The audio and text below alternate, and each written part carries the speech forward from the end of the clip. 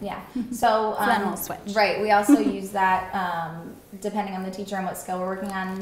Sometimes for program time. So certain students that know that they still need minutes or units in Lexia might be told by their teacher, okay, you're working on Lexia today. The rest of the students are working on other things. So it's differentiated within that group as well, the independent time. Yeah, there are a lot of times where there's like 5 different things going on at the same time. So it's pretty cool. Yeah, it's a lot of like student ownership.